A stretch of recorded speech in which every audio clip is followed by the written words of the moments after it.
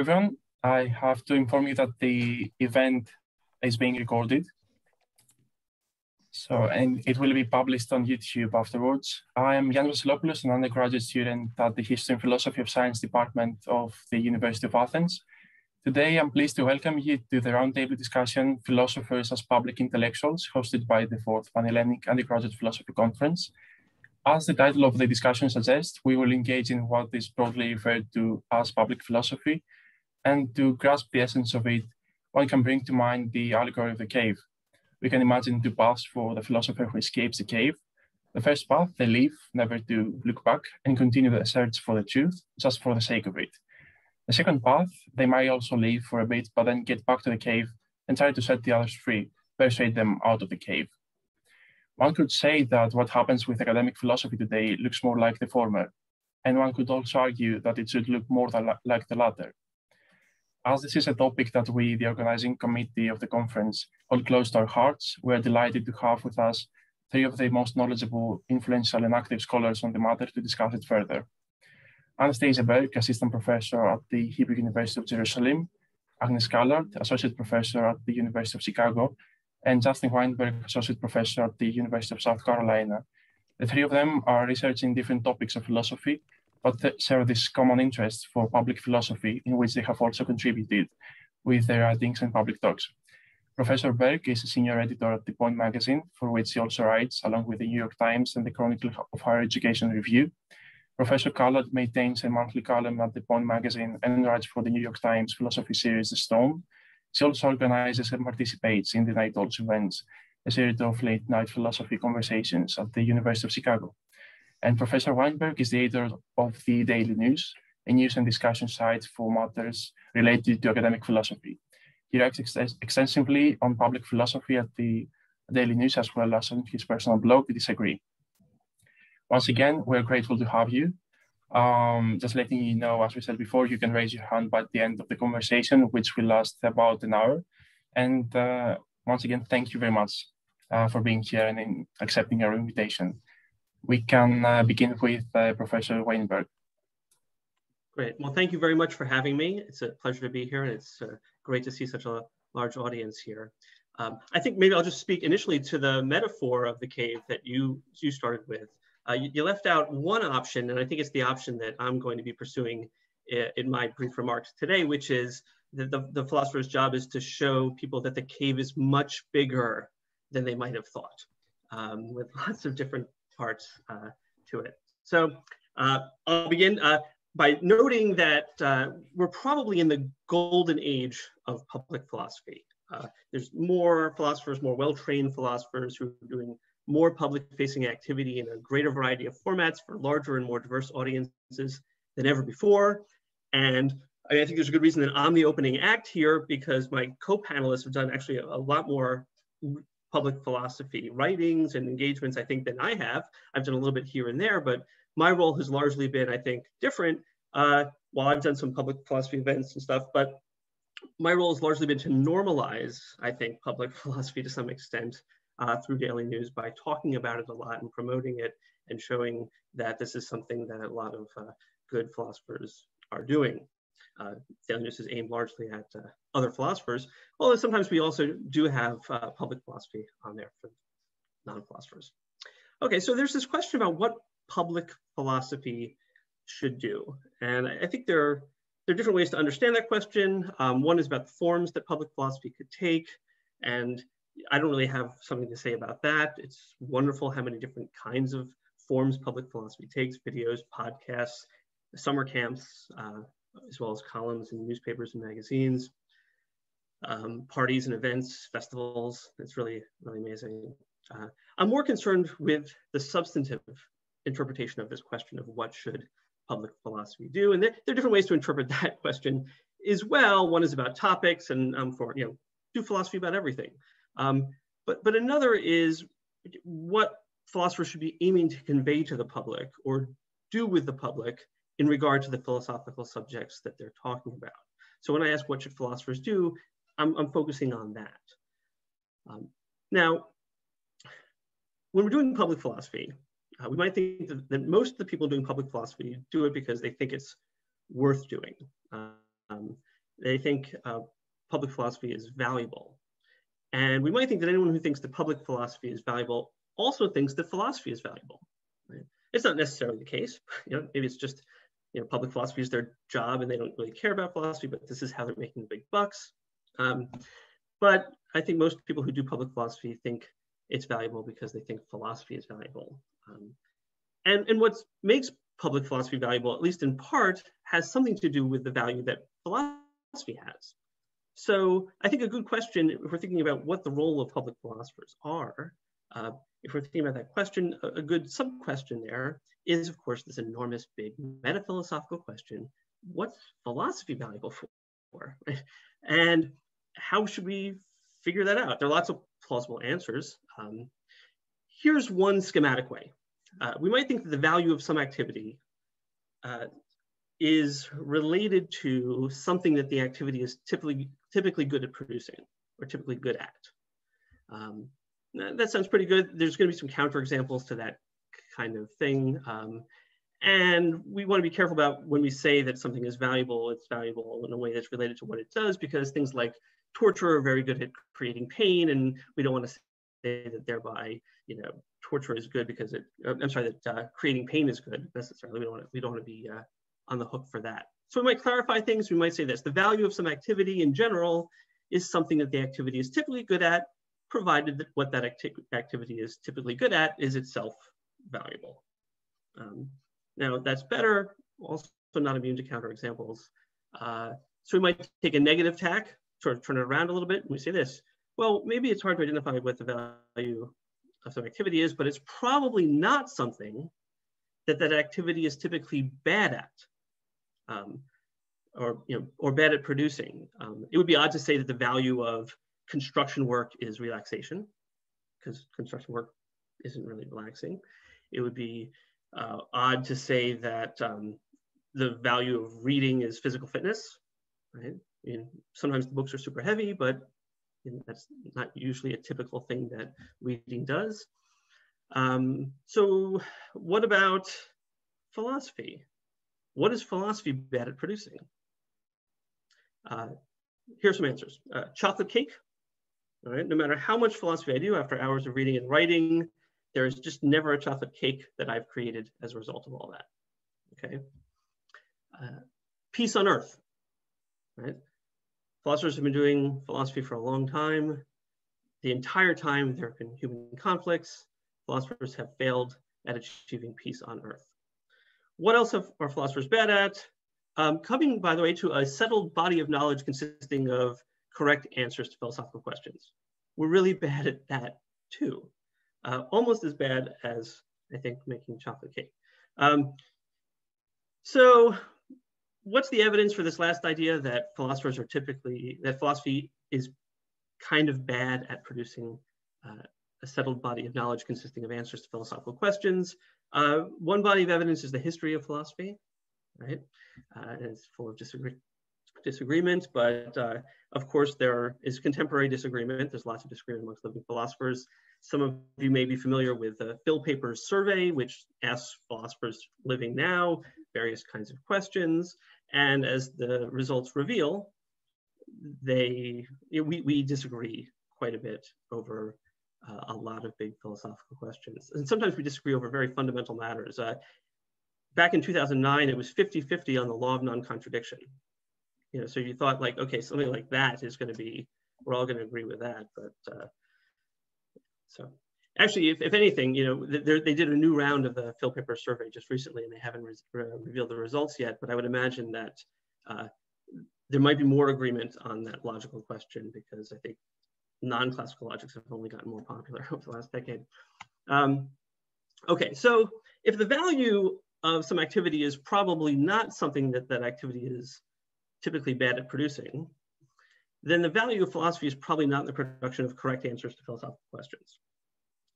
And if the value of philosophy is probably not in the production of correct answers to philosophical questions, and if the value of public philosophy is in some way dependent on the value of philosophy, then the value of public philosophy is probably not in the production of or advocacy for correct answers to philosophical questions, right? Just as the value of public philosophy could not be in its production of chocolate cake. All right, so I guess the first point, to summarize here would be that I've made a kind of wishy-washy argument for the claim that public philosophy is probably not valuable because of the production or spread or advocacy or sharing of the answers to philosophical questions. Right.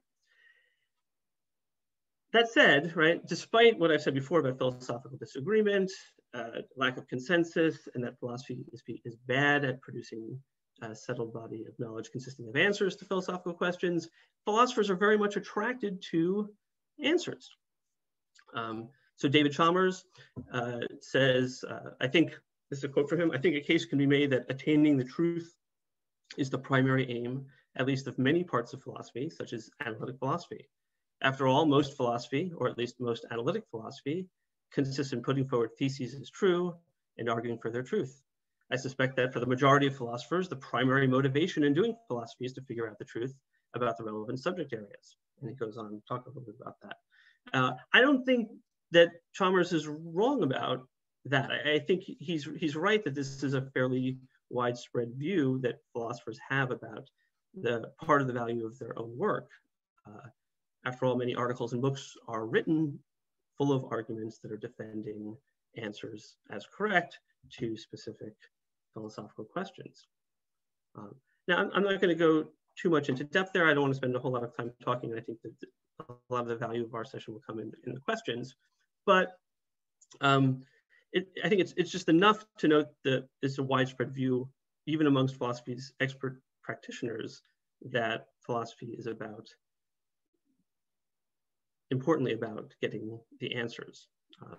It's widespread among students too. Some of you may be philosophy professors, some of you may be students, and you may, well, if you're a professor, you might have heard this from your students, or if you're a student, you might have said this at the end of class: how come we never get any answers to the questions in this class, right? As a complaint, saying that as a kind of complaint. Or, I walk in the door and have some questions and I leave with even more questions. And these are things that are phrased as kinds of complaints. The idea that intellectual inquiry is successful when we get the answers is, I think, fairly prevalent. And it's not confined to philosophy. There are many areas of intellectual inquiry that are, in fact, good at providing answers to their own questions. Math, medicine, computer science, biology, chemistry, and so on. There's a lot of really good answer production going on there, and it's no surprise that philosophy might be feeling that kind of pressure too, to hold itself up to that standard. But I do think that that standard is a kind of mistake, what we might call the answer trap. When philosophy is judged by the criteria of producing consensus on correct answers, it does badly. And if the standard for what makes a certain kind of intellectual inquiry or enterprise valuable is its ability to answer questions, then philosophers are doing badly according to this important criteria. And we see sometimes the result of this kind of thinking, where people think, well, philosophy isn't worth doing, or any answer is as good as any other, or it's all bullshit anyway, or there's no such thing as philosophical expertise, right? This idea that philosophy isn't this kind of thing that is a serious intellectual enterprise because of the disagreement about the answers. But why should we judge philosophy according to criteria that concerns something philosophy is not typically good at doing, right? That is producing answers. We wouldn't think it appropriate to judge philosophy by how well it produces chocolate cake. And I think likewise, we ought not to judge philosophy by how well it is, how good a job it does at producing answers to philosophical questions. So I think philosophers should be more active in rejecting answer production as the criteria by which philosophy is judged, and ought to reject the idea that the sole or primary value of intellectual inquiry is the production of correct answers. So we might ask, well, if not answers, then what? What's the point of all this questioning? What is philosophy good for, if not the production of these answers? Well, we could say, well, it's good for the production of the questions. That's one thing, right? And this is something I've said elsewhere, but I think it's worth reiterating that when philosophical questions are good, what they do is they point out what we don't know. And it's very valuable to learn what it is that we don't know. After all, the first step in learning something is learning that we don't know it. And so a metaphor that I often use to convey the value of philosophical question is that philosophy is map making, and the territory is the unknown. So philosophy is this mapping of the unknown. Maps are useful. When we go out there, we find out where the landmarks are, what the lay of the land is, so on, so we can figure out where we need to go. Likewise, right? Philosophers with their questions, each question is a dot on that map that says, this is something we don't know. And as philosophy goes into different areas, the map expands. As the questions lead to more questions, we get more dots on that map. We can have the roads and the routes and the paths on there maybe represent the assumptions and arguments, premises, and conclusions that themselves generate further questions, right? And we put the dots on there. And so if we see philosophy and philosophical questioning as a kind of preliminary map building, and if we think that maps to the unknown can be valuable, then we have an explanation of at least one aspect of the value of philosophical inquiry. So I do think this mapping this territory of the unknown is a quite valuable enterprise. We can talk more about that in the question and answers. There's practical value too, right? Because once we learn that that cave is much bigger than we thought it was, this cave of ignorance, it might lead to a bit of intellectual humility. And while I won't argue for that right now, we might think that there's some value to intellectual humility. And philosophers can see themselves as the scouts or guides that point all this out. Okay, so there are other things that philosophers are good at, complications, I think showing that things are very complicated, often through pointing out the questions that are there and so on. But I want to sort of bring this back to public philosophy and stop talking because I think I'm approaching the limits of my time soon. So what are the implications of what I've said about philosophy for public philosophy? Well, if part of the value of public philosophy is dependent on what's valuable in philosophy, then we might think that it's appropriate for public philosophy to do things which acknowledge that value, convey that value to the public. And so while there's a wide range of public philosophy in form and in content, I think that it's a particularly important and pressing task for public philosophy to try to convince the public that answers are not where the value of philosophy is, and to try to, when possible, avoid certain kinds of engagements with the public that put them in the trap of having to defend specific answers. It's very difficult to do. I've read many columns in The Stone, which is the New York Times philosophy. There's a beautiful piece of philosophy in The Stone, and then you have 1,000 comments, and it's impossible to engage with all of them, and it's probably advisable not to engage with them. But then you get people who take themselves to have successfully refuted an answer that it was offered by the philosopher in this column, and that's the end of it. And so if some layperson in a random commenter can convince other people that he's successfully toppled the philosopher, then where is the expertise? Where's the philosophical expertise there? Where is the value that the philosopher is bringing here? So I think when public philosophy can focus on conveying the value of the questioning, conveying the value of acknowledging arguments, convey the value of acknowledging complications, rather than focusing on answers, that would be wonderful. So if we're talking about what the role of philosophers as public intellectuals should be, which I believe is the name of this session, there are going to be many roles. I'm not going to say there should be just one, but I do think that an important one is mapping the unknown and conveying the value of that map to the public. I'll leave it there. Thank you. Thank you very much for the points you made on the answer trap. I think we could indeed see philosophy as a principle that basically focuses on questions. And we can move on to Professor Callard. Hi. So I want to ask a question, and then I'm going to say something in response to my own question, but I'm not I'm sort of more interested in the question than in my response. So I'm also interested in other people's answers to it. So my question is, like, who are the philosophers? What does it take to be a philosopher? And I've been asking myself this question a long time. When I was an undergraduate here at the same institution that I'm at right now at the University of Chicago, I had a very beloved advisor. I wasn't a philosophy major. I was a classics and fundamentals major. I sort of somewhat more literary than philosophical. But I was considering going to grad school in philosophy, and I was getting advice from him. And he was like, well, whatever you do, don't start calling yourself a philosopher, right? He's like, that's not, you can say you study philosophy. You can say you work on philosophy. You can say you're interested in reading the work of philosophers like Kant, but don't call yourself. He found it sort of annoying that like he was not in the philosophy department. The people in the philosophy department here, people like me, were calling themselves philosopher, right? And now I call myself a philosopher, right? And it's like, why do I do that, right? So for a long time I didn't because of this. And if you've read Kant, if you've read the Critique of Pure Reason, you know that there at the end there's a little bit of a surprise ending, which is that Kant tells you that he's not a philosopher. What he says at the very, very end, if you get to this part of the Critique of Pure Reason, is that the philosopher is actually an ideal type. And it would be, I've got out my text here to read it to you.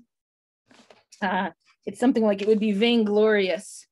Philosopher in the true sense of the word, right? It would be vainglorious to entitle oneself a philosopher and to pretend to have equaled the pattern which exists in the idea alone. Not even Kant is a philosopher, right? So that's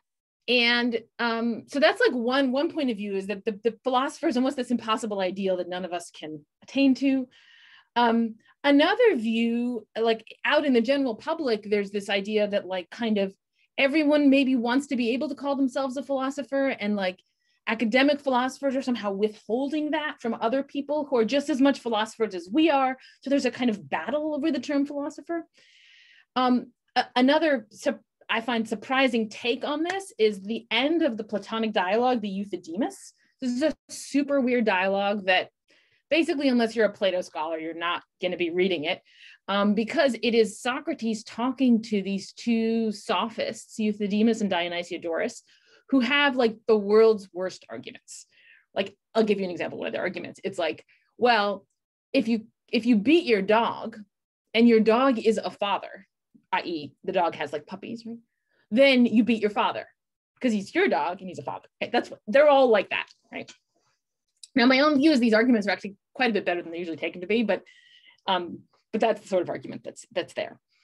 So Socrates is talking to people who give those kinds of arguments, and at the end of this conversation, and this is important, the end of it is it's in the frame of the dialogue. So those two guys, the sophists, are not there for this part.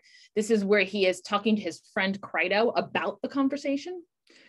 And he describes those two guys who give those sorts of arguments as philosophers.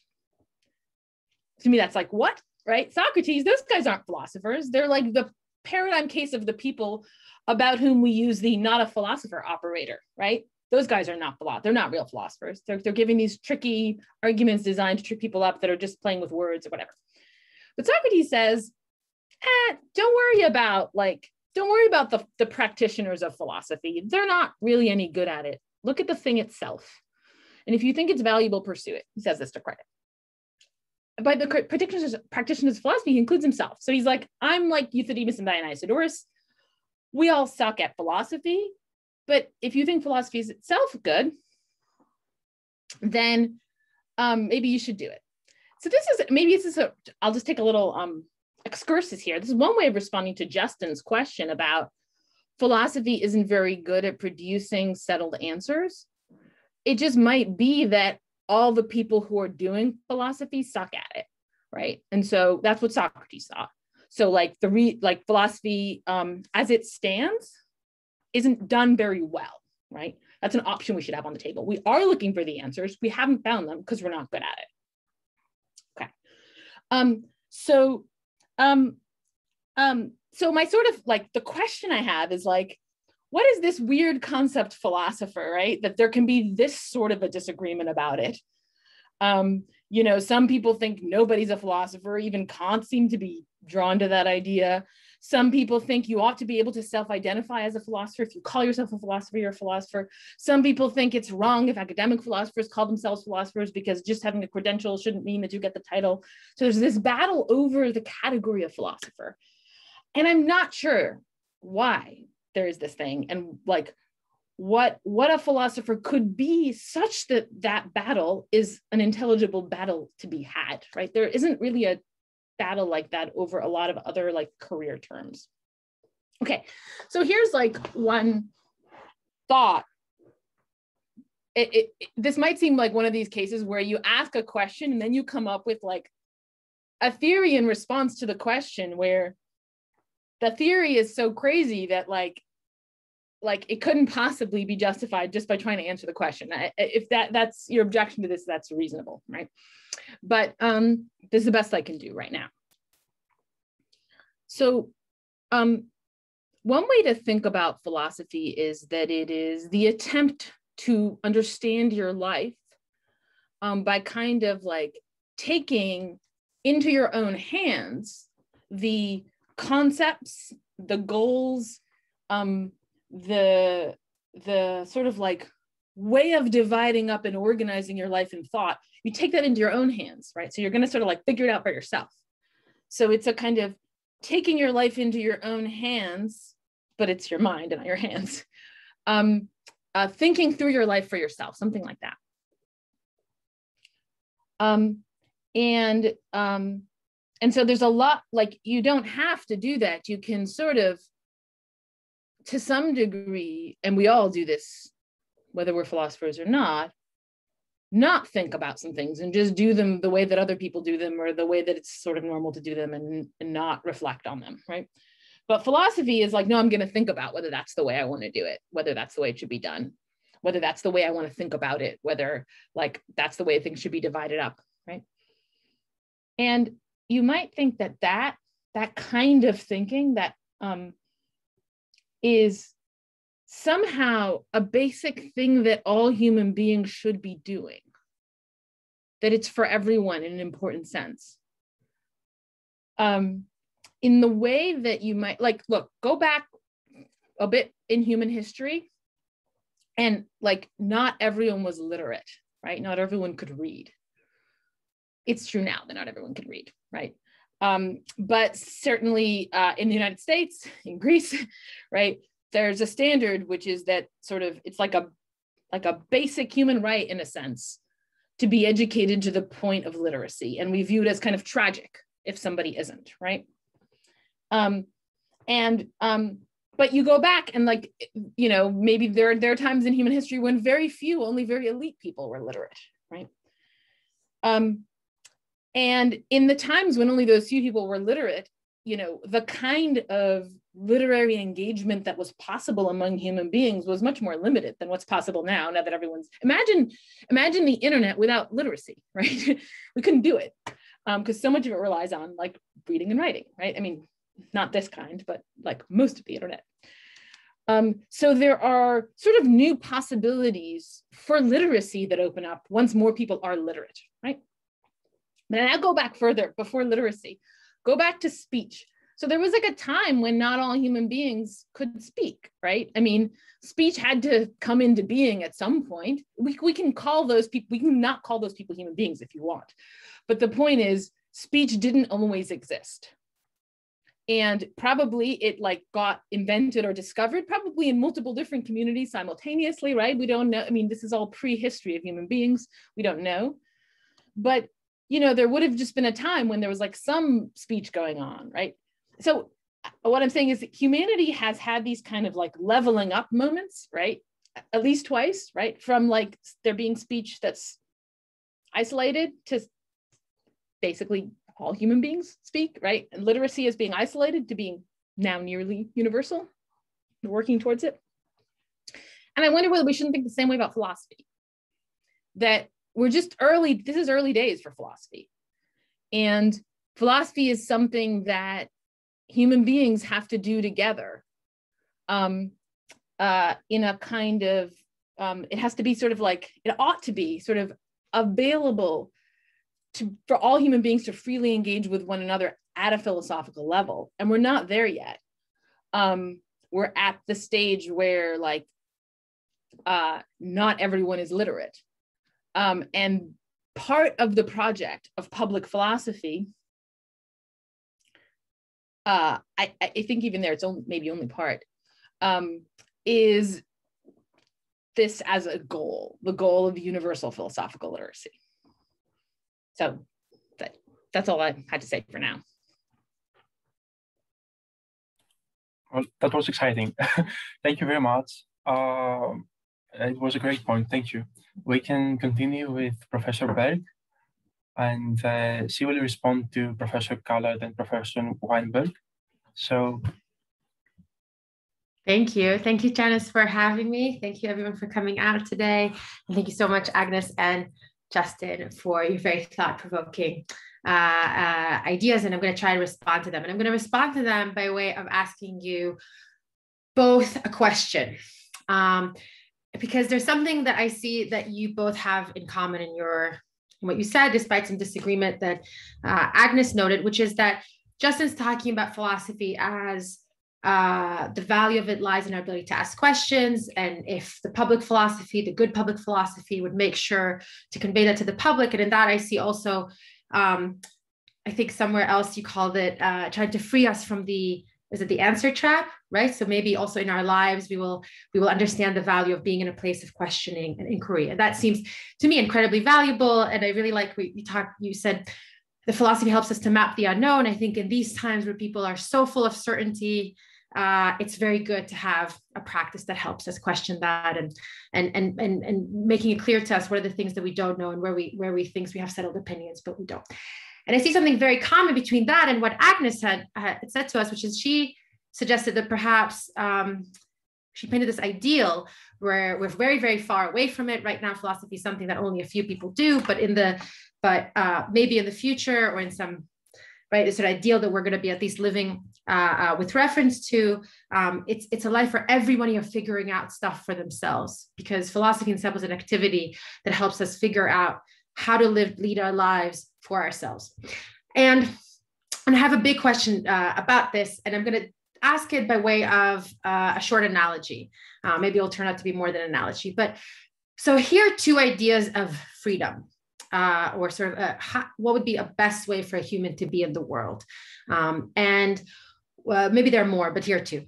So one of them is will be one in which we're most free when we get to stop and maybe step back from conventions and our inclinations and what we are or what we've done before in habit, and we can stop and we can reflect on that, and we can really decide for ourselves. So we can stop and we can question, and that's the moment we think of the paragon of a free life. And that's a very attractive view because it's very easy to understand, it seems, why we assign responsibility under that view, because everyone is deciding everything for themselves. So we know why we're holding you responsible for whatever you've done. You did it for yourself. And another ideal, and if the first one perhaps is Kantian, or a lot of interpretations of Kant sort of lead us to the first ideal, the second one perhaps is Aristotelian. The second ideal says that this is far from an ideal situation, having to step back and think and reflect. But really, if we're thinking about an ideal society, the place we're aiming at, we're talking about a place where we are justifiably not required to step back from norms, and we're justifiably not required to doubt our inclinations, but we can trust them, right? Because in the best case, our inclinations and what we know to be the best thing to do, they really coincide. And under that kind of conception, the idea of having to sometimes stop and step back and reflect and question our inclination, question the societal norm, perhaps they're necessary. And of course, no one would argue that they're not necessary today in a society where we do not have good reason to trust all our inclinations. We don't have good reason to trust all our norms. But these are exceptional states, and they're not, that we don't want to define the ideal by them. Ideally, we would be able to just be in the world and we would be raised in a way that would perfectly kind of equip us to handle whatever life throws at us. And the fact that we have to stop and we have to reflect and we have to decide things for myself, that's an indication of either something radically new happening, or in fact of something of even a greater malfunction. So the norms and the way I was brought up and the habits I have do not prepare me well for the situation I'm facing. And I find something, I find wanting to ask by analogy, how this ideal of public philosophy as sort of an ideal that we're seeking, where everyone is having to sort of figure out life for themselves, as Agnes said, or where we're sort of, we're thinking that the most valuable philosophical activity is somehow asking these questions. And I just wonder, you know, how do we answer that, given the sort of, the story about freedom that I just painted, where, you know, I think there's something incredibly attractive about thinking that we do not want to have, or the way I painted it, saying there's something that's gone missing, there's something that's gone wrong when we have to take on that responsibility for ourselves every given time, every decision, and do it ourselves. So that's sort of a question for both Agnes and Justin, and I'd be very curious to hear what they have to say. So Professor Callard, would you like to answer first? Sure. So the first thing is, like, I actually don't think you can do it by yourself. And that's part of why I think you want other people to be doing it, so you have as many helpers as possible. But I take your basic point, and I think it's true at a bunch of different levels. So one level is, so here's a point in which I disagree with Justin. Like, I think the point of philosophy is to find answers. So I think we want those answers. The reason we're doing it is to have the answers. And it'd be great if we could stop and just have the answers, because that would be to have knowledge, and that's the goal.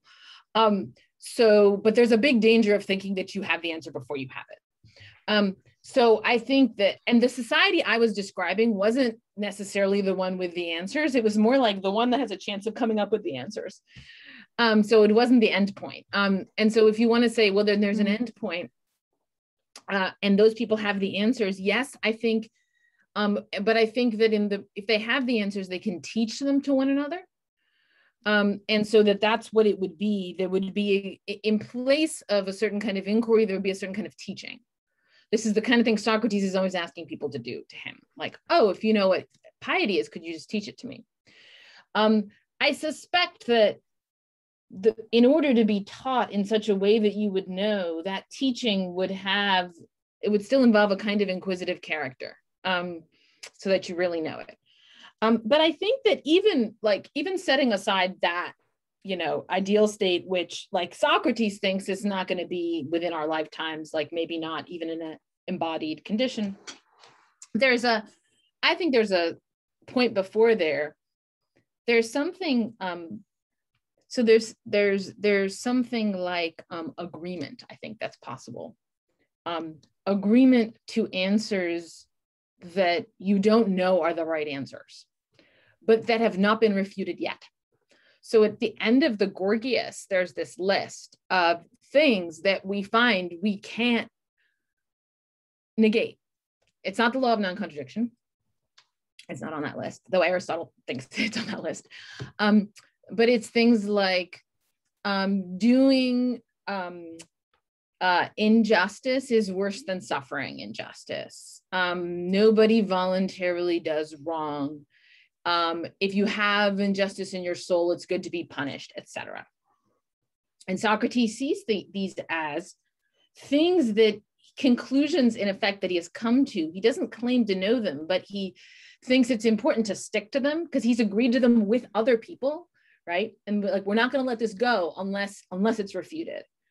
And my thought is that that's what philosophical progress looks like, is that we come to agree to certain things because we find it's hard to refute them. And we make sure we stick to those things unless somebody does refute it. But I think it's very difficult to create the proper context for those agreements when philosophy is like restricted in the ways that it's restricted now. So my hope would be that in a world where philosophy was more universal, those that process of agreeing to things until we find that they're refuted, and holding on to them and telling other people what those are and inviting them to refute them, that process could get a better grip. So that's my thought. Great, thanks, Agnes. Okay, well, thanks very much for that really rich question, Anastasia. Very, very provocative and super interesting. I mean, it raises lots of different kinds of thoughts. The two pictures you give of this one version of freedom where you're taking responsibility for yourself and thinking through things, abandoning habit and convention, versus this other one where, look, this is the ideal society, you've been appropriately taught and acculturated into the proper, correct answers and beliefs. And so there's no need to step back from your natural tendencies and thoughts at all. I definitely feel the pull of both of these. So it's kind of interesting for me to think about, well, what would this mean for other kinds of disciplines, right? Well, which ones should we aim for? So this ideal society in which we sort of don't have to do philosophy anymore, right? What about a society in which, okay, they've figured out all that there is to know about bugs, insects, right? Entomology, completely completed, right? Entomology is done. So we imagine a society in which there's just nothing more to learn about bugs and insects. Great, all right? I feel like society has not lost anything when we know everything there is to know about bugs and no one has to investigate bugs anymore, right? Then I think about music. All right, here's a society in which there's all the music, beautiful music's been made. We've figured out every permutation of every combination of notes, sounds, tones, timbres, basses, tempos, time signatures, right? It's all there. You just press a button, and it's there. You don't have to make any music anymore. It's there. And when I think about that, well, I think, well, that's less good. I mean, in some ways, instrumentally valuable, right? In lots of ways, but a world that makes it unnecessary for you to create your own beauty, right? I think is a world that's bad in a certain way. Right? Okay, so where does philosophy fit in here, right? Is philosophy more like entomology? Is philosophy more like music making? Well, if philosophy is this, this picture we get from Chalmers, this very, I think what a very popular view now of philosophy, this science adjacent enterprise where we're seeking answers, then maybe it's more like entomology. And because the questions seem to be more important to us than the status of bugs, we mistakenly attribute value to the process rather than to the knowledge that would be at the end. By the way, just as aside to Agnes, right? So Agnes says she disagrees with me about the answers thing. It's not that answers themselves aren't valuable, right? I don't want to, if I said that, I think the answers can be valuable. I think that the value of philosophy might not be in its capacity to answer philosophical questions. The value of philosophy regarding questions might be it produces these questions, and then many other disciplines play a role in the answering of these kinds of things. And we see this kind of attrition of philosophical inquiry over time. We also see a growth of philosophical inquiry in the profligation of questions, but we also see some attrition in that, okay, now this is psychology, and now this is economics, and now this is chemistry, and so on, to some extent too. Okay, so to go back to this choice, right, that Anastasia gives us. I'm not sure. It seems like that second society puts philosophy as this sort of simply instrumental inquiry towards these answers, and I feel that doesn't do justice to the value of it. I'm not sure I have a good argument at the moment for that. Sometimes when I think about the distant future of philosophy, and I wonder, after we've had much more inductive evidence. I think we already have a ton of inductive evidence about philosophy's capacity for answering questions, but I do have to admit, it's possible, as Agnes puts it, that this is a very young discipline, and Derek Parfit famously says at the end of Reasons and Persons, when he raises all these problems and has trouble answering them, that ethics is a pretty young enterprise, he says. So, so maybe, yeah, maybe in 10,000 years, maybe in 100,000 years, if we're still around doing philosophy, we'll be better at it. But one thing to think about is, okay, well, suppose we get to that point in the future when we've answered all these questions and we don't have to do philosophy anymore. Is that a desirable endpoint? Right? Are we going to run out of questions? Are we even going to get to that endpoint? I think it's just very provocative to think about. I don't think I have a more conclusive answer to say here than that. So I'll leave it at that for now and see what you all have to say. Can I add a quick thing? Yeah. Just like, I think there's something, maybe there's a distinction one might make. The same teacher of mine as an undergraduate who told me not to call myself a philosopher, he made this great distinction that I've carried with me between a question and a problem. And I think that like some intellectual, pursuits are problem solving. And I think Justin's right that it's important not to see philosophy that way. The etymology is really helpful here. The problema is it's a Greek word from a wall that was thrown up for an opposing enemy. So like if you were retreating and you didn't want the enemy to follow you, you would put up a wall, and then it would be harder for them to follow you. I don't understand how this could possibly be efficient, but so it's literally like that's a problem, is like a wall that they have to overcome to like get to you and kill you, right? And so a problem is something that you're trying to get rid of. A question, it comes from inquirer, to seek or to hunt, right? Like a quest. And there's something you're after. And it's like, imagine you're hunting a rabbit or something, I don't know. You're like, that's your target, that's your goal. And you kind of love that thing and you're after it, right? And when you have it, you have what you wanted. And it's not that there's some other thing that you wanted, like getting the enemy, right? So it is important, I think, in saying that we want the answers. It's not because we want the answers for something else or something. It's a quest. It's not like problem solving, I would say. So like, even if we want the answers, it's important to not hear that answer in the problem mode, I think. That's the thing I want to add. Would Professor Berg want to add something to that? There's so much. I guess one thing that I did, I think one thing that I did want to say, I wanted to keep my remarks short because I want to make sure that we have some time for questions. But I think maybe just to add to something that Agnes now said about how we can think of a question as having built into its own logic a desire for the answer. In a way that it's not a means to another end. We can't understand what a question is unless we're thinking of it as leading to an answer. And then in particular, in the case of philosophy, I was just thinking while Justin was talking about, and I'll leave it also as sort of a dilemma, that there really are, there's on the one hand, I want to say something like, but Justin, imagine being wise about, you're one with the one, you're thinking thought.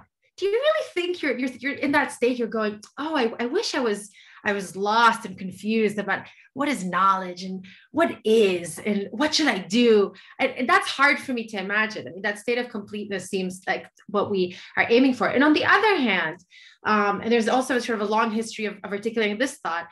I'll give one instance of it. And if you look at in Dante, the higher you go in heaven, the more everything seems a bit dull and boring and the same. And the further you go in hell, everything seems very interesting and sort of exciting. And I think so there's something terrifying about that state of, but no new music and no more questions and no more striving, because we're just, we're done and we're so I think I'll leave it at sort of articulating this dilemma between the two. And so to acknowledge that I both think that Agnes is right, but I see why Justin is worried about that state, and maybe it sort of indicates how far we are from it, that, what we feel is sort of repellent and unattractive. And that's all I have to say for today. Certainly how far I am from it. Well, I want to thank the three of you. Thank you very much for your insights into this. I think we can move to the questions, and you can raise your hands. We already have a comment from Jenny on the chat. It's for Professor Weinberg. She says, it's not that it is bad word, but an impossible word. Change keeps producing philosophy. Major movements keep keeps producing philosophy. That's one of the reasons why so many great thinkers today operate from or in places of unrest and change. The Arab world, around South America, etc. I'm not sure what's the reference for that. I think she was referring to a world that in which we do have the answers. So Okay. that second world that Anastasia has sketched for us. And just to say something quickly, I mean, there is this interesting question in philosophy about whether there are in fact real new philosophical questions, and if there are, how do they come about? I happen to think that there are new philosophical questions, or at least I mean, I'm not going to take a position on whether we create or discover them, but we are at the very least becoming aware of new philosophical questions. And that's actually one of the ways in which philosophy makes progress, is by showing that, well, there's one question and its answer actually depends on these 10 other questions that no one was asking until these philosophers came around and said, oh, we have to look at these questions. And so we have a more detailed view. It could be the case that, as the questioner suggests, that events in the real world, and not just further philosophical inquiry, generates new philosophical questions. And I think that would be interesting to think about. Thank you very much. We have a question from Professor of Philosophy Stelios Fripitakis at the University of Athens, and then we can move to the chat. Well, thank you so much for this discussion, your talks and discussion. I mean, all this is very enlightening, and I'm interested in meta-philosophical issues, and I see that all of you really dwell on these meta-philosophical questions. Now, I just have two minor points which may help mediate or clarify some points and perhaps mediate between Agnes and Justin regarding answers, wanting the answers, or giving, or just not wanting the answers, not expecting the answers. What about just saying that philosophy really helps you map the possible answers?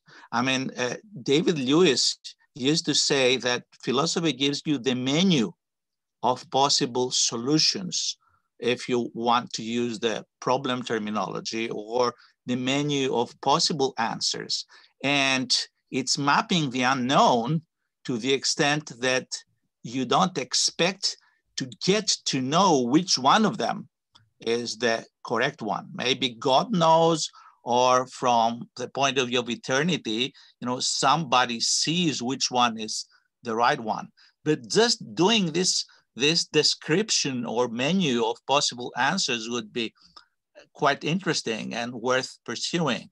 And now another way of dealing with this issue of the peculiarity of philosophical questions would be to invoke a distinction made by Martin Hollis, if I'm not mistaken, in an introduction to philosophy entitled Invitation to Philosophy, if I'm not mistaken, where he draws this distinction between closed and open questions. Now, not open in the sense that they have not been answered yet, but open in the sense that everything is up for grabs. You don't really understand the concepts, you don't even understand what you're asking, and you want to clarify that. So whenever we ask a philosophical question, and it is a philosophical question, it's open in that sense.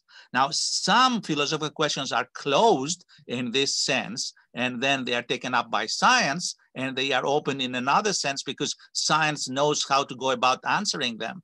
But in philosophy, sometimes we don't know how to go about answering them.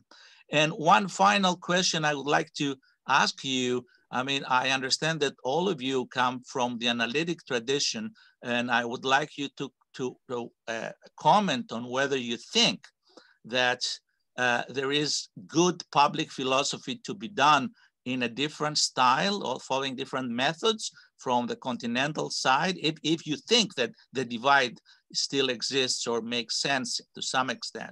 I know public philosophy or philosophy as philosophers, as public intellectuals, is a big issue in France. I mean, France has a big tradition of philosophy as a public kind of domain of discussion with a political kind of impact, or at least they hope that this has a political impact in education and other matters. And something you didn't touch upon, by the way, I thought you were going to do that, was political issues and practical issues, which we are, nowadays with the pandemic, we are all concerned with. I mean, do you think that philosophers, public intellectuals can make some kind of contribution to dealing with these issues, at least at the conceptual level? Or, well, I don't know if I have spoken too long. I mean, but thank you again. Thank you very much, Professor Vergoudakis. Would someone like to answer first? Justin? Yeah. I don't want to hog the time, so I'll be very, very brief. On the very last point about philosophers' contributions to dealing with various political and practical issues, that is a version, I think, of public philosophy, and that has been done. I think it was in Sweden, for example, where there was a panel regarding various measures to take in regards to COVID, and I think there was a team of philosophers that were involved with the government and working on that, and that's just one example of many where philosophers can come in and help with that traditional job of clearing up muddy thinking or drawing out the implications or pointing out missed considerations that are worth paying attention to. So I think there's that. As to this other question towards the end about whether there is value to be had in public philosophy outside an analytic tradition, absolutely. I think would be the answer. It's true. The analytic tradition is in a way my tradition. I do think that distinction is becoming much less important over time. But as a general sort of taking the long view perspective, analytic philosophy has only been around for a little while, and it would be very strange to think that we are, fortunate enough to have lived and become philosophers during the very time where we figured out the exact best way to do philosophy. I feel like that's a little bit too lucky to think that that's the case. So I certainly think there's analytic philosophy has no monopoly whatsoever on conveying the value of philosophy or doing valuable philosophical things. And regarding, I think I'll leave it there. And say I appreciate the question and hand it over to Agnes and Anastasia. Okay, so you asked kind of a lot of questions. I'll say a few things. I mean, I guess one thing I want to say, which is not a direct response to anything you said, but it's sort of just me still pondering over Justin's comments, is that like something that I think Justin's really right about is that these answers, like there's a way in which we all always think we have all of these answers, and that is the problem. And it is the job of philosophers to get us not to close the question prematurely. And that is so much the job of philosophers that sort of in some way, like how I would put it, maybe unfairly, Justin, exaggerating that by saying, we're just trying to ask the questions. There's a way in which that conveys a really important truth. Because what other people are doing is just taking themselves, we are all doing insofar as we're not doing philosophy, it's just taking ourselves to have answers like all the time. So, but to the questions about continental philosophy, I don't know. Like, I kind of hope that distinction doesn't go away. I like the idea that there are different styles of philosophy and they don't know how to talk to each other. That's sort of like, it's like, it suggests, I mean, in some ways it's bad, but in some ways it suggests really robust philosophical communities that develop like norms and modes of communicating that it's like a world. And maybe until everybody does philosophy, there need to be these sort of worlds inside the world. Is one of them best? Maybe one of them is best, but it would be hard to know that from the point of view of only one of them, right? Maybe whichever one is the best is the one that's going to win out when everyone does philosophy, but who knows which one that is. But I don't know. I mean, my sense is I was in a German newspaper, like it was like I think it was Die Zeit or something. It was like a major German newspaper that they did a profile on me and Lori Paul. Like it would never be in an American newspaper. And I read something in the Frankfurter Allgemeine Zeitung like a couple of days ago from this philosopher, Rahel Yegi, I think is her name.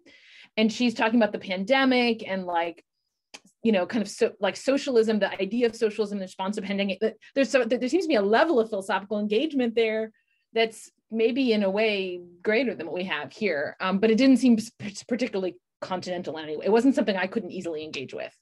So I don't know whether that divide really still exists, or to what degree it does. And can we help with the pandemic and with these sort of questions? I guess I think we can help with all sorts of different questions. And the question is just, it's like there's a constant tension between, in some ways, wanting to speak in a way that addresses the things that people are concerned with and making sure you don't set your sights too low as a philosopher. Like if your sight, like, that's why I gave this idea of the time of universal philosophy. Like, in some way, one of my big concerns as a public philosopher is like, whatever the goals of public philosophy are, they better be like really big. They better be big enough to be meriting the title of philosophy. And so like getting through the pandemic is not big enough, So it's like, you want to say something there, but like, you don't want that to be, you also want to be like, yeah, but there are bigger things we're worried about. So.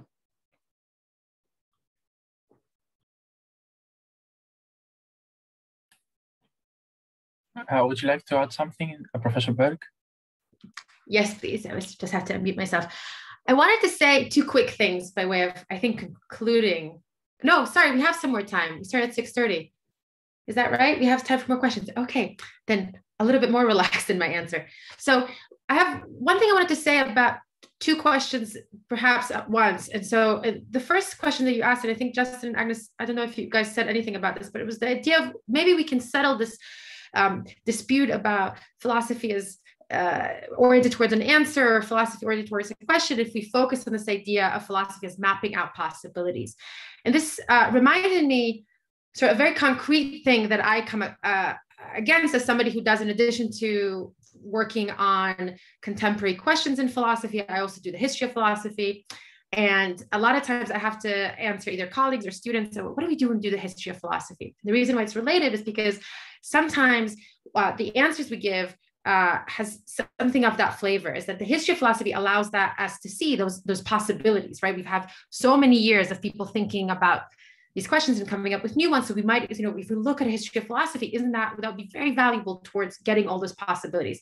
And I like to call it the buffet. The history of philosophy is the buffet of philosophy.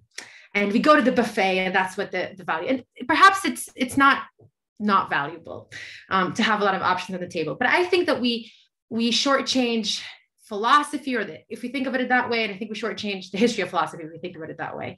And that's because I think that the best way to think of the history of philosophy, at least, is to think of it as a dialogue that we have. And we don't just have it because that's where we're going to find all the answers. It's because philosophy does have that nebulous and very hard to trace effect on how we actually live our lives and how we think. Then being able to trace that history and be in conversation with those that came before us, with the ideas that have, seeped into the ways we think, all of us think of how we live our lives, and but also have been corrupted and have been changed. And that we have to engage in that sort of process of trying to understand the thinkers from our own point of view in order to understand ourselves. I think Heidegger said things to this effect. And I think that's very important. So I just actually want to resist the idea of thinking of philosophy or the history of philosophy as this just a map of possibilities, but rather really thinking about it through the idea of dialogue. Now, dialogue is very important. It's very hard to have a dialogue if you only have one idea in mind. And so from that perspective, it is really important that we both, we're thinking about our predecessors, we're thinking of our colleagues, we're thinking of other people with whom we can ask the questions. I think maybe that's going along, I hope, something that Agnes was saying. But I don't want to think about it, again, in this very instrumental way, as if we just sort of consult it, because then we have all the options and we'll switch one of them in and out.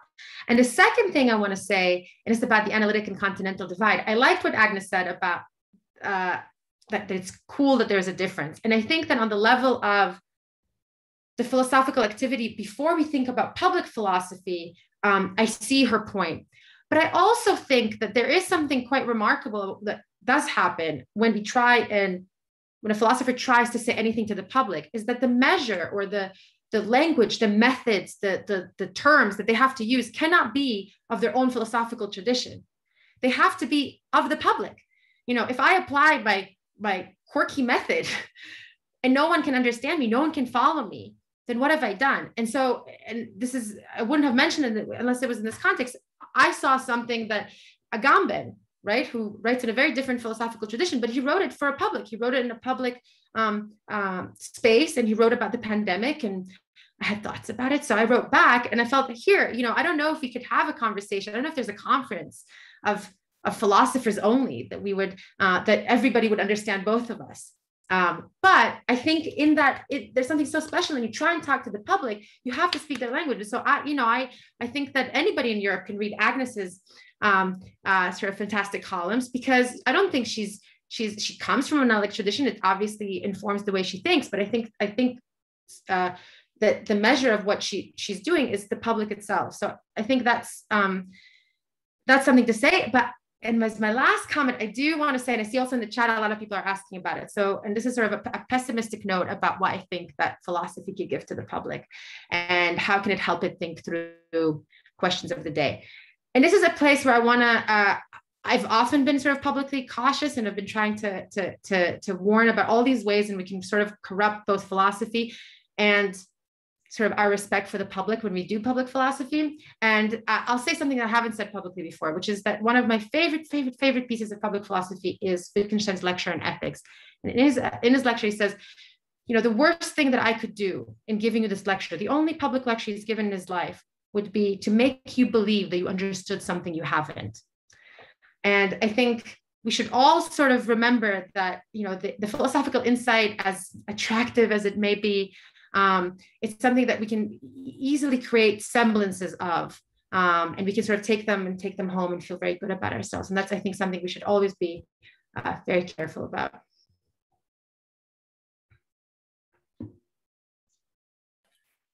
Thank you very much. We have another 5 questions, I think. So Vasilis has asked to. Vasily, are you here? Yes. Oh, thank you. Hi. Thank you very much. This is a great discussion. Now, I have a question about the role of controversy in public philosophy.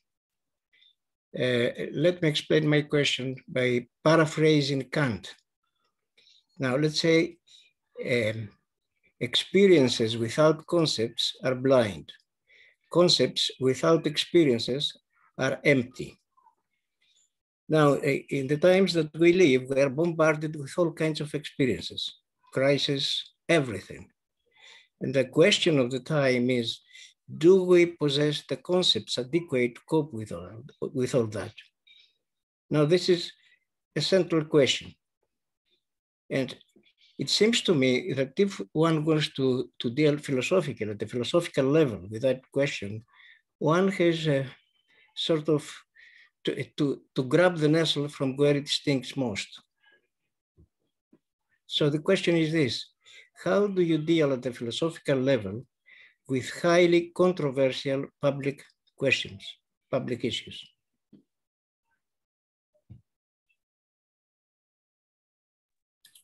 Maybe I'll say something quick about that. In an hour, I'm doing an event on transgender. There's a highly controversial public issue. I don't totally know how I'm going to deal with it. So, like, you know, if you want to find out, tune in. I put it in the chat. But in general, the way that I tend to deal with it is by figuring out which part of it I have the best questions about and finding the people to whom I can ask those questions. So I would say I approach controversial issues inquisitively with a view to seeing what is there that I can learn in this territory.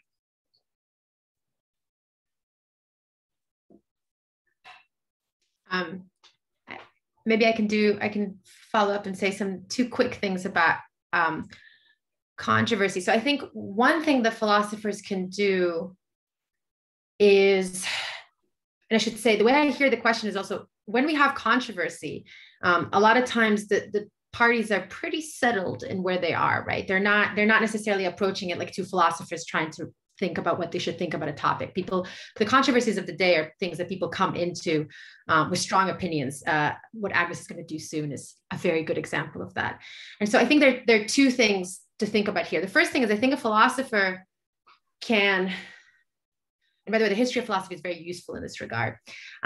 It can show us sort of maybe sort of underlying assumptions, the history of our debates, the kind of ways in which this question is not new. A lot of times, one of the ways of controversies of the day, they have this shape of sort of believing they're completely new without realizing that sort of many, many times this questions have been asked before. And so I think that's a very useful thing that philosophers can do. But the other thing, and that's something that sometimes I get asked, especially about philosophers on social media. So that's one form of public philosophy. And there, when people talk about how to participate in controversies, what they mean is sort of, how do you do it? I mean, what's the point? You know, when people are so they're so locked in, I mean, it would be sort of naive to think that you can actually change somebody's mind as a philosopher. In that case, often think of what we do is I don't necessarily try and convince the person I'm arguing with, or not convince the person I'm having this disagreement with, but really, and this I think is maybe a role for public philosophers, is model something, model a way of, you know, talking, of treating other people in good faith, of helping other people think conceptually through the things they're disagreeing about. So I think a lot about this idea of modeling as opposed to persuasion or trying to convince anyone as a public philosopher. So I think this is really an important question because we do face a lot of controversial topics. To add to the really good answers from my co-panelists, I would just say wisdom, you know, philosophy is sort of this pursuit of wisdom where we want to be thoughtful persons, and we can talk about the thoughtfulness or wisdom we have regarding a subject, but we could also talk about the thoughtfulness and wisdom we have regarding our modes of inquiry into that subject, right? We can be thoughtful about that too. So I think one of the ways in which philosophers can contribute to the discussion of controversial matters in public is to, in a way, investigate the ways in which these controversies are manifesting themselves, the ways people are talking about them, whether we're taking into account appropriate effects and interests and so on, and to try to approach things in a way that's thoughtful about the conversation itself. That's one thing. And I think another thing, which is a bit more connected to my initial remarks, is that I agree that, you know, as Anastasia put it, people are coming to these topics fairly energetically, you know, and in some ways very much attached to their own particular view, sometimes for reasons that would be laid out in a very straightforward justification, other times for reasons of political or social affiliation. And I do think that one of the things that philosophers are particularly good at are raising questions, raising complications, and being very careful, and in a way that can contribute to intellectual humility. And I think that I mentioned in passing in my remarks earlier, this practical value of all these questionings can be the encouragement of intellectual humility. And I feel like if people are able to recognize that there are a lot of deep, unsettled questions below the controversy, maybe that can turn the controversy down a little bit and make conversation a little bit more productive of something of value. And then just the last thing I'll add is, I think it's always good to take the long view, as Agnes did when she was talking about the possibility of the future, and Anastasia too, in which we know the answers. I think when we think about controversial answers, we think about, well, if this discussion was happening 1,000 years from now, or 5,000 years from now, or 10,000 years from now, how would it be different? What kinds of possibilities might be on the table? How much does that tell us about how little we know? And I feel like taking that long view can also contribute to intellectual humility in a valuable way. Thank you. Thank you very much. I think that almost answers that the question that Brian poses. It's Justin's theory that philosophy should point out questions lead to whataboutism. there are always more questions, and thus identifying more questions just prevent, for example, justice. I'm not sure if you have something to add. Would you like to add something to that? I think that's so. I think if I understand the question correctly, sometimes we want our questioning to lead to action, and it seems that in order for questioning to lead to action, in between the question and the action has to be an answer that we know is true, and that way we can act on that. And so I guess I would just put a question mark on that assumption there, right? We can have the questioning, we can have the action. It's not clear that we need a true answer to the questions or confidence in necessarily a true answer to the questions that we're completely certain about, you know, in order to act. We might think, given that we have to make a choice between action and inaction, given that each of these choices will have consequences on people's interests or others beings that have interests, we might need to, there might be a kind of urgency to our decision that can't wait for the kind of certainty we might hope for. Sometimes just that's the way life is. So I agree that there's an interesting question there, but I don't think we need certainty in the answers prior to action or justified action. Thank you. We have another question from Konstantinos Kondis. Actually, Anastasia, you were going to say something about this though? Yeah, I guess, thanks, Justin. I guess I want to put a question mark about another maybe deeper assumption of the former question. And I think it's another important note of not pessimism, but I think an important one, which is that I think it's very easy to overestimate how persuasive or how influential philosophers are vis-a-vis what people think and what people do. I think philosophy is very important, and I think certain versions of public philosophy are valuable, but I think it's if we want to put that value in terms of, Justin, you already said this, you know, they had not promoted world peace, they have not promoted so far some agreement on knowledge, and so I think I would be very careful even in just thinking, you know, it matters that, you know, if philosophers continue asking questions, I don't think it will be a hindrance to justice, because I don't think, you know, justice is going to be promoted simply by any action that philosophers take, privately or publicly. Would Professor Callard want to add something to that? No, that's fine. We can go to the next question.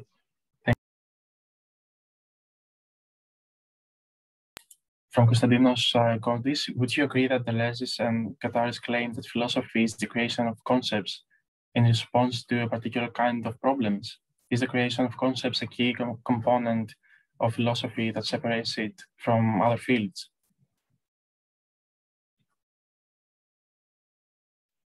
Would someone want to start? I'm sure I'll say something about that. I think I don't know. So maybe I shouldn't have jumped in, but I think that philosophy does sort of it is one of the ways in which we reorganize the conceptual territory. I'm not sure philosophy is the only field that does that. You know, this is related to the person who asked about Kant and like the experience without concepts are blind. I think like there, I think that something that can happen is that a field of experience somehow comes into view and then it needs to be conceptualized. And I do think philosophers are among the people who can do that. But I don't think that that's somehow the main or the only function of philosophy.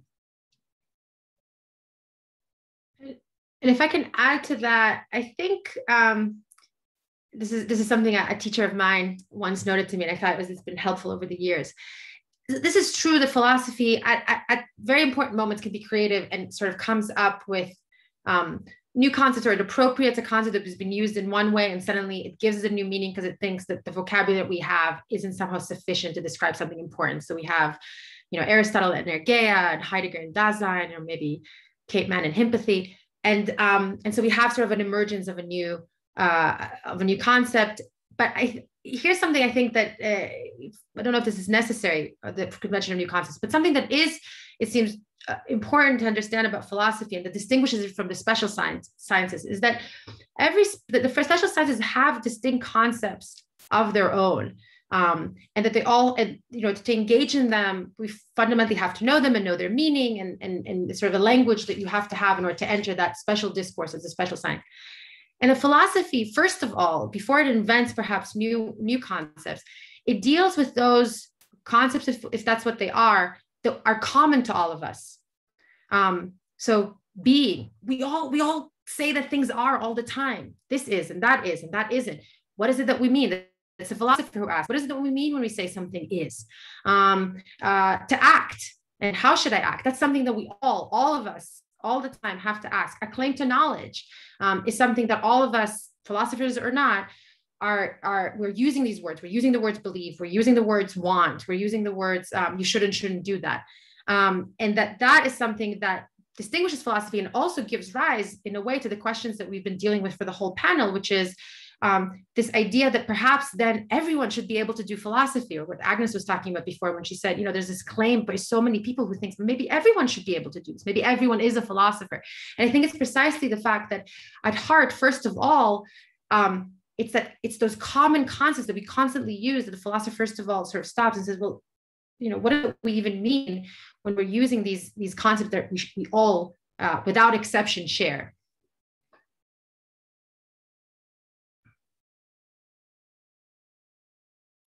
Would Professor Weinberg want to add something? I think I would just only note that it seems to me that, as Anastasia mentioned, the sciences are very good at creating concepts, and social sciences as well. Sometimes we need to be on guard about philosophy arrogating to itself things that all sorts of inquirers and various interests do, where we don't have a monopoly on concept creation. We don't have a monopoly on critical thinking, right? So we should take it easy. We're good at certain things, but that doesn't mean we're the only ones who do it. We have a question from Elettra Repetto, but she has left and she said that it was answered by you before. So we move on to Madhu. There's a message from him. Hello all, I'm a little bit of an outsider in this group. I'm neither a philosophy student nor professor, rather a physics postdoc, part of the public part of public philosophy. I feel one point has been missed. Philosophy seems to have a therapeutic value. As a physicist, the philosophy of physics, realist or anti-realist, can play a valuable role in helping me live my academic life in a way that is somewhat sane. For example, on posing questions in physics in an epistemological manner, which usually amounts to phenomenological manner in terms of experiments, helps me think in a manner that keeps me grounded and also somewhat irrelevant to the experiments being performed. So thank you, Madhu. I'm not sure if that was a question, so would someone want to comment on that? I'll say something about it, if and maybe Madhu can follow up. If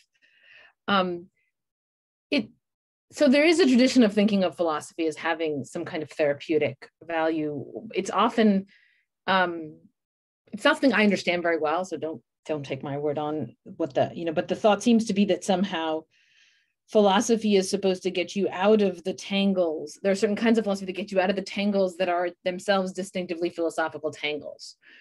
But I don't think that doesn't sound like what you're talking about there. It sounds like you can kind of have a frame for what you're doing in physics that like is sort of supportive for your work. In the way that, I don't know, I'm imagining it like the mathematician who is a realist about numbers or something and is like, look, that just works for me. I have to think about them as being real, like as being abstract objects that exist. And there, I think that's not really philosophy. It's sort of an answer. I mean, it's a philosophical answer, but it's not a philosophical inquiry there, right? It's in a way the inquiry is like cut short in favor of an answer that sort of like works and is supportive, which is fine, but I'm not sure that is actually philosophy.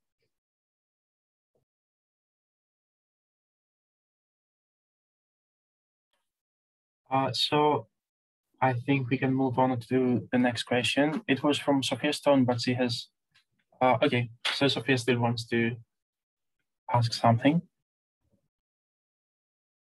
You can unmute yourself and. Me now? Yep. Okay, good.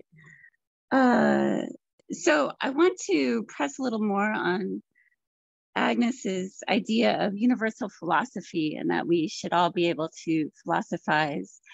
To me, it seems like there is a real contrast between the professional philosopher and who counts as a philosopher.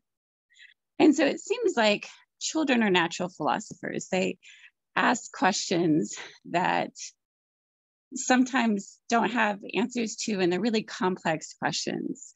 Like, is the nature of the universe expanding or contracting? There's all kinds of questions that children will ask that touches on a philosophical bent. Oprah Winfrey sometimes can get really philosophical in her comments. She says one time, she says it over and over again, that when you know better, you do better. When you think better, you do better. And that seems philosophical to me. And it seems like over our history, there have been leaders, maybe Gandhi or Martin Luther King Jr. or Frederick Douglass, who have waxed philosophical sayings, have been really philosophical in their speech, but have not been recognized by the discipline to be a philosopher. And so with this universalization of philosophizing, are we going to lose something of the professional philosophy, or are we just going to have to expand our notion of who is a philosopher and what counts as philosophy? Thank you.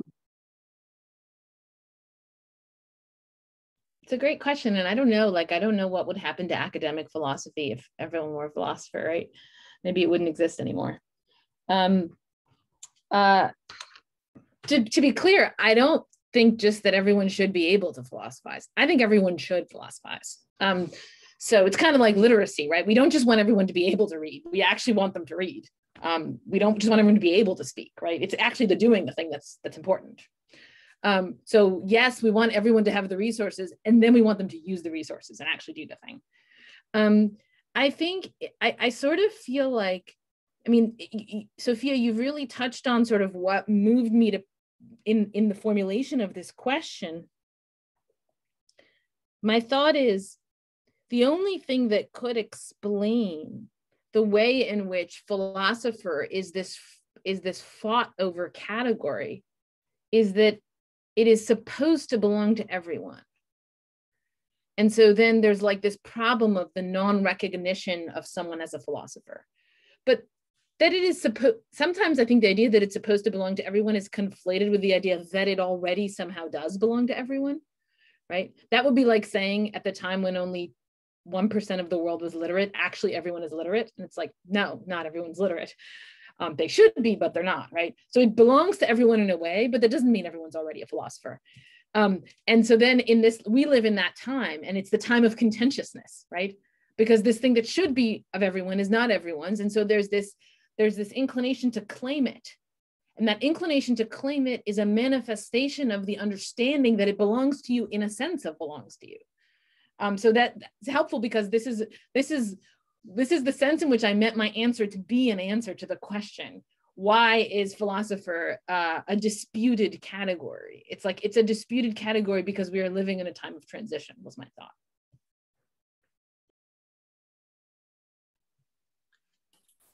Well, I think it's a really interesting question. And I do think from my vantage point, it does seem that one of the ways in which the philosophy profession is responding to questions along the lines of yours, Sophia, nice to see you, by the way, is by indeed expanding the canon. And so we have seen an influx of different kinds of voices that haven't traditionally been thought of as philosophers in this typical Western history of philosophy type class or philosophy curriculum at a Western university.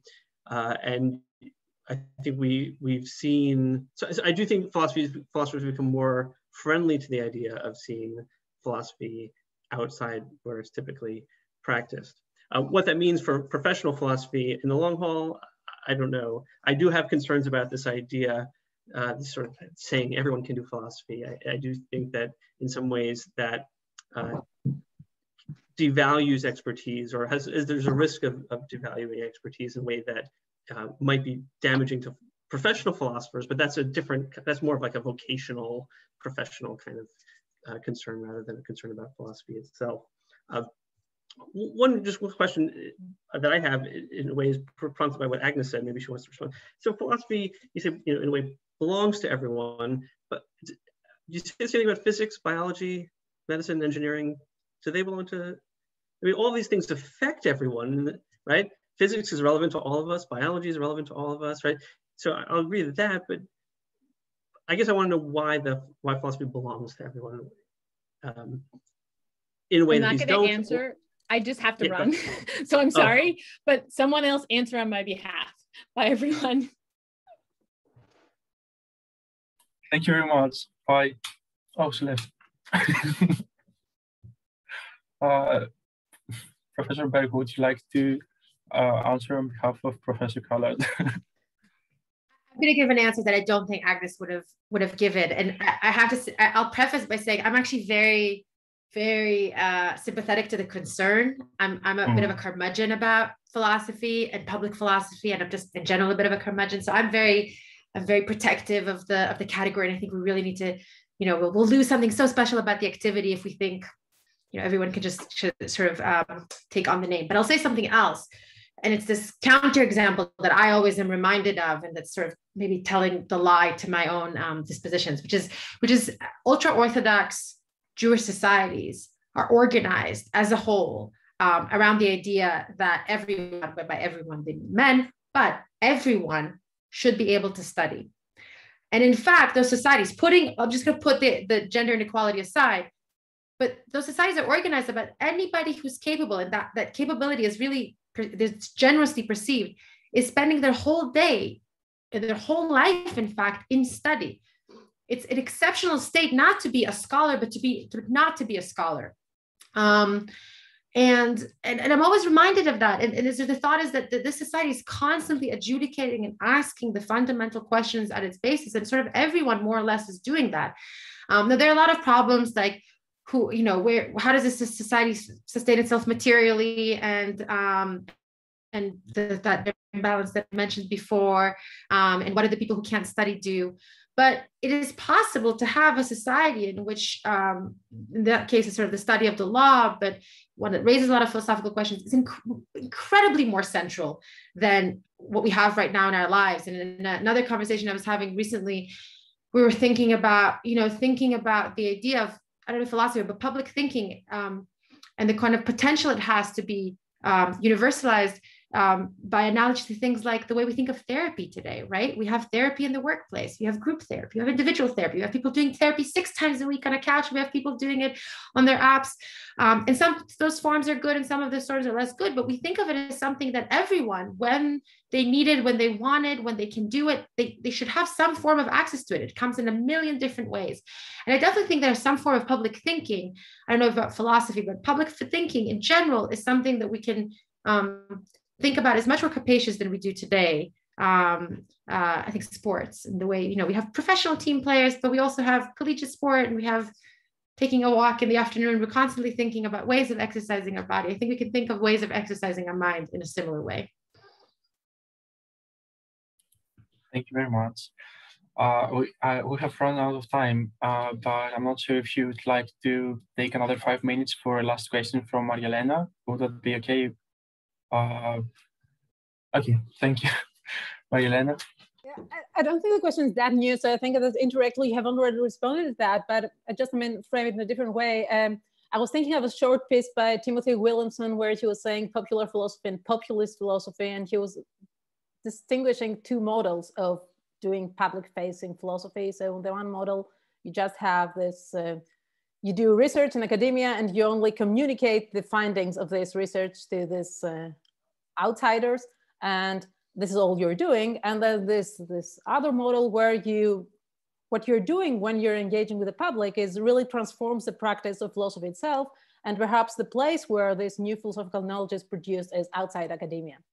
And she was thinking that, yes, the second model is bad because it's populist. It's really this idea that we should have disdain for experts and expertise. And it seems to me that you're advocating neither nor. So it seems to be that you're advocating a model where public intellectuals should be doing something more than just communicating the findings that were attained within academia. But then again, you don't want to have this populist style. But so it seems like the idea is that everybody should philosophize, but in an ideal society, not the society we have now. Is that right? Or I would be interested to hear any comments on that. Okay, well, I'll speak first to that. So I think if the kinds of social changes that in the United States, I can't speak directly to what's happening in Greece, but over the last 70 years, about historically marginalized populations, people who didn't have a voice in institutions and society, coming to have a voice, is that those within the institutions should be very cautious about claims to knowledge regarding things like people and people's experiences when those people are not being listened to, when those people's experiences are not being heard from, when those people are not part of the conversation, right?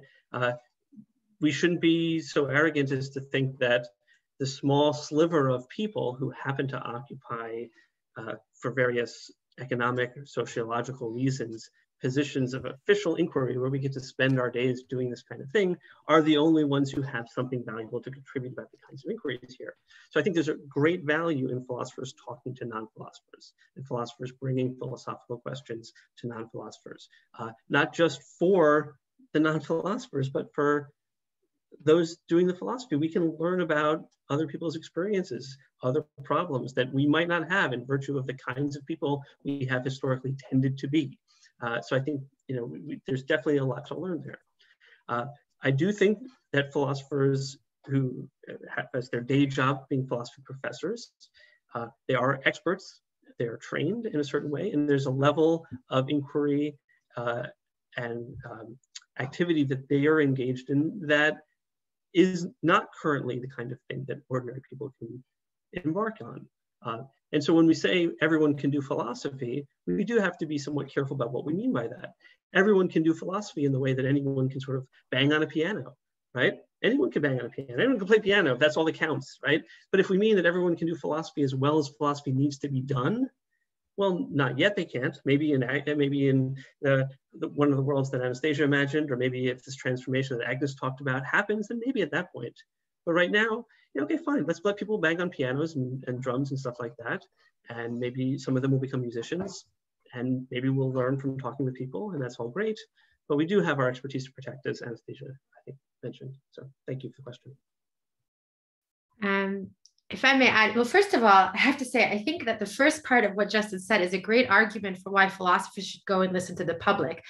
I'm not entirely sure if it's an argument for why philosophers should go and speak to the public, which is that, they might not know what they're talking about when they try and talk and generalize over experience. So I want to first say that. And secondly, I want to say, I don't think a good world is a world in which everyone is constantly doing philosophy, because what is wrong with us that we'd have to always ask, what is even knowledge? What ising is, what is being, and is consequentialism right, or deontology? And I can't even forget knowing what to do. I don't even know what the systems of, or sort of which philosophical moral approach is the correct one. That sounds like a world that's even worse than the one I described, where we just don't know what to do and constantly have to step back and ask questions. So I definitely don't think an ideal is one in which we're asking sort of deep epistemological questions every day. Otherwise we can't, we don't even know who to believe or what to do. And I do think, and I have another thing to say about the populism, which is I think that there's a lot of danger in public philosophy. One of them is this, I like to think of it as public philosophers, just expanding their undergraduate class, but I always say, when you're teaching undergrads, they're captive, they're holding them hostage in a way, and you can, they have to listen to you. But, and I said, this is an editor of Philosophers trying to speak to the public. No one has to listen to you. Just because you're interested in your topic does not mean everyone else is interested in your topic. And then another thing that people do when they do undergraduate lectures is that they do op-eds. They say, I'm a philosopher, so I know, so I'll tell you what to think about this or that issue. And so I think there are a lot of problems with it. I think for now, putting that far away ideal aside, I think what philosophers could do is quite modest, but incredibly important. And it's preparing you for those moments of crisis, right? I said in my question, I said, there's something wrong when you have to step back and think. There's something wrong when you have to question your fundamental assumptions. And that means something is not right in the world, but something is not right in the world. No one thinks this is the ideal world. And I think philosophy allows us on the individual level to stop for a second and to know, how do I kind of precisely and accurately and carefully question an assumption when I have to. And I think that's sort of all it can do, but that's sort of a tremendous thing that it can bring and help people do.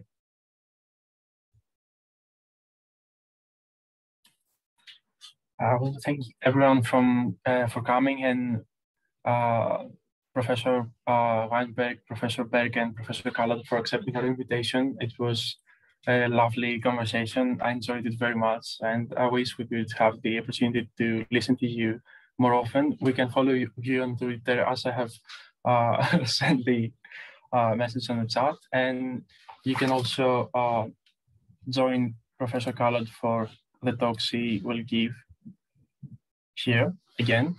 So thank you very much for once more. You can all clap. It will be nice. Yeah. Thank you very much. Okay. Bye. Thank you so much, everyone. Thank you, Justin. Thank you, Janice. Thank you. Thank you. Thank you. Bye. Bye. Thank you so much.